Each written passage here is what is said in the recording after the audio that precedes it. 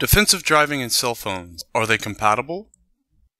Defensive driving courses teach drivers of all ages how to drive safely to avoid accidents.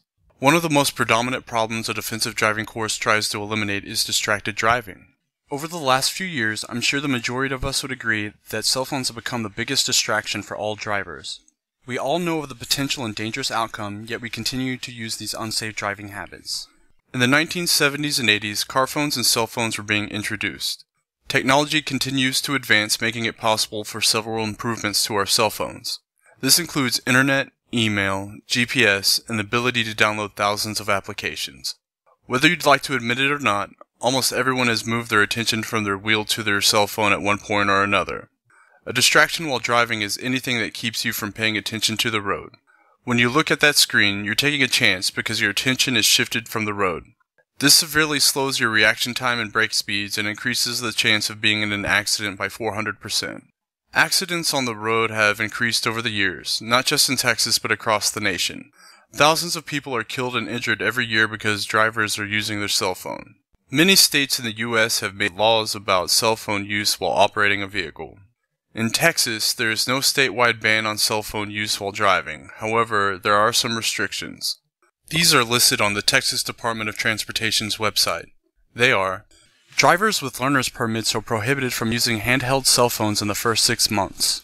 Drivers under the age of 18 are prohibited from using wireless communication devices. School bus operators are prohibited from using cell phones while driving if children are present. In school crossing zones, all drivers are prohibited from using handheld devices. While there is no statewide prohibition against texting while driving, many cities have enacted ordinances against it. Some examples are Arlington, Austin, El Paso, Galveston, and San Antonio. Practicing defensive driving techniques when it is convenient for you isn't enough. Up until now, you may have a perfect driving record and be a great driver, but it only takes that one time.